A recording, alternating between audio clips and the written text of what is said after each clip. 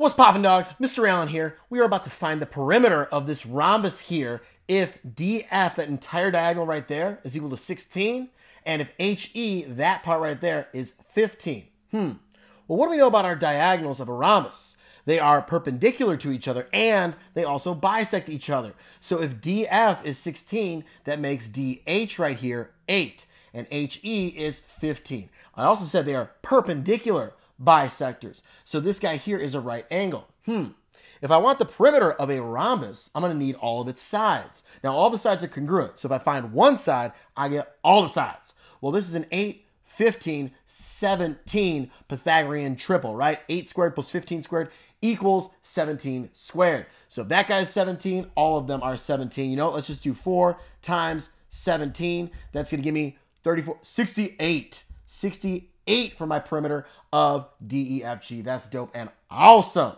We had another problem right over here, but it has, no diagram. That's scary, right? Okay, well, the perimeter of the rhombus, ABCD, is 52 feet. The shorter diagonal is 10 feet. Find the measure of the longer diagonal. So let's draw up something like similar to this one here.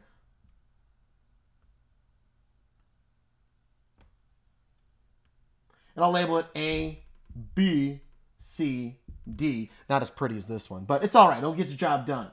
Throw my diagonal and my diagonal. Okay. So let's see here. The shorter diagonal is 10. Well, let's see here. I'll throw like a little E action in here, right? A, B, C, D. E is the next letter. This guy right here then is 10 feet.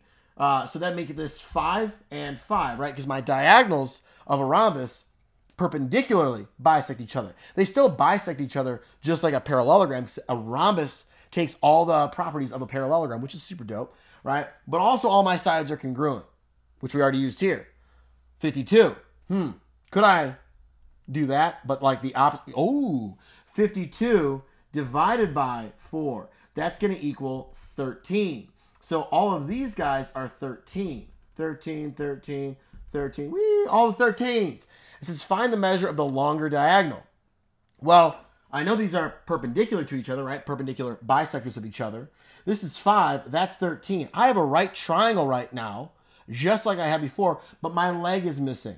Do you remember our Pythagorean triples? 5, 12, 13. And if you did not know that, you could have done 5 squared plus, let's say, b squared equals 13 squared and solve for b, right? But I love my Pythagorean triples. I remember them. Boom, that's 12. But is that my answer? No. This guy is also 12, so my entire diagonal is going to be 24. We're in feet. Feet. Boom, had just enough room right there. So 24 feet for the longer diagonal there, 12 plus 12. That is dope. Key things to remember with a rhombus: diagonals are perpendicular to each other, right? They perpendicularly bisect each other, already bisecting from our parallelogram, but the perpendicular is added in there. And all of these sides are congruent. Another fun fact that we did not use is that it also, the diagonals bisect our angles. So these two guys are congruent, those two are congruent, those two. Woo! A lot of good stuff going on in the rhombus. But be looking out for those Pythagorean triples, right? A little Pythagorean action over here. Also, special right triangles can come into play here too. Woo!